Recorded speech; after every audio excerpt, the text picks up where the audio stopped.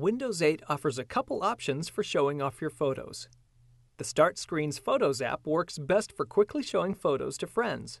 It pulls in photos from your social networks like Facebook and Flickr and makes it easy to display all your photos from within one program. The Photos app does lack one thing, though: options. It won't rotate a sideways photo so it's right side up. You can't see the date you snapped a photo or which camera took it.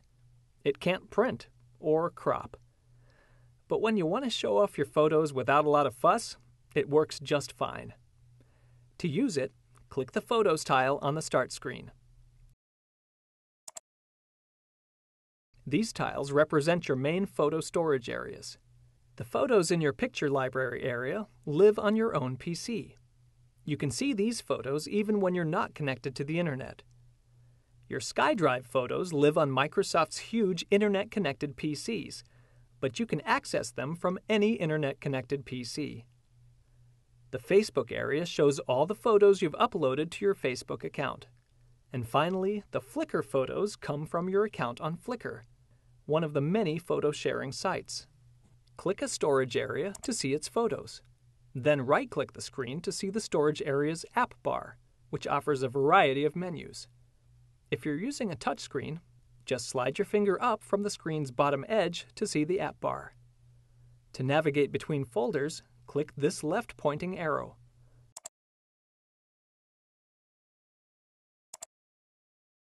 Or to delete a photo, right-click it and then click the delete icon.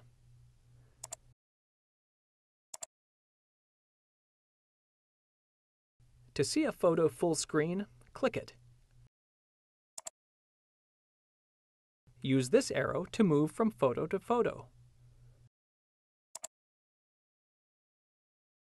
On a touchscreen, tap a photo to view it full screen and then tap the side arrows, or drag your finger across the screen to browse your photos.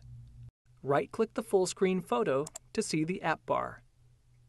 Choose the Set As icon for options to set the current photo as the background for either the lock screen, the Photo app's Start Screen tile, or the background for the Photos app itself. If you're looking at a photo that a friend has to see, email it to them. Open the Charms bar, click the Share icon, and click Mail. To view a slideshow of the current folder, right-click any photo, and then click the slideshow icon on the app bar. To exit the slideshow, click any photo. And when you're ready to exit the Photos app and head for the Start screen, press the Windows key, or fetch the Charms bar and click the Start icon.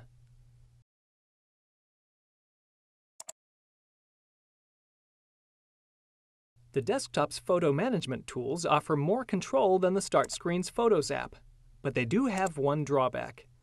Unlike the Photos app, the desktop's photo viewer only shows photos stored on your own PC, not photos stored elsewhere, like on Flickr and Facebook. You'll have to go online with the desktop's version of Internet Explorer to see the photos on those sites. To use the desktop's way of photo management, click the desktop's app tile on the Start screen. There's one problem.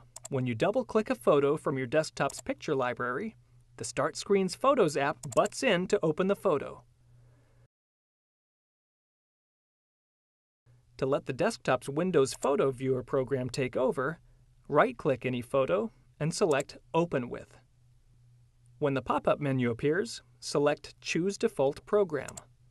Click Windows Photo Viewer.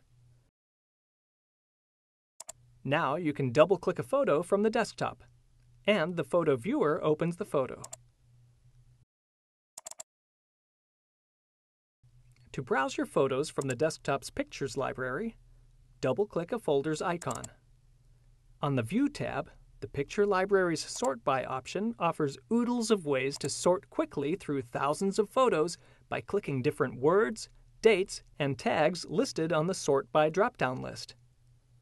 Right-click any photo and choose Preview to see a larger view in Photo Viewer.